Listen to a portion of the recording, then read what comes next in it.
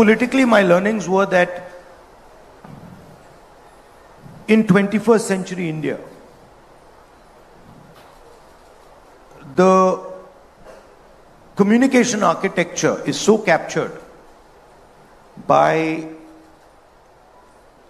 the BJP that it is practically impossible to talk to the people of India through that communication architecture.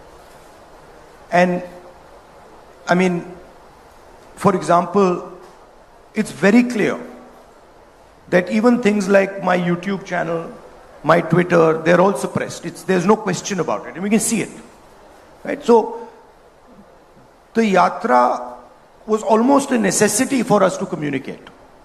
Because no matter what we say in the opposition, it does not move through without distortion in the national media. And so for me, the big learning was old style communication. Going and meeting people, which frankly Gandhiji pioneered in India in the modern era. Others pioneered it, in the older times. And you have examples all over the world, all over India. That still works. And what was beautiful to me was that no matter how much energy the BJP put, no matter how much the media tried to distort, it didn't work. Because there was a direct connection. And for every story that the BJP media was trying to put in, there were thousands and thousands of videos coming from people which were contradicting that story. So it was almost a reverse capture of the mass media. And this problem is being faced across the world. This problem is not just an Indian problem. It's being faced in many other countries.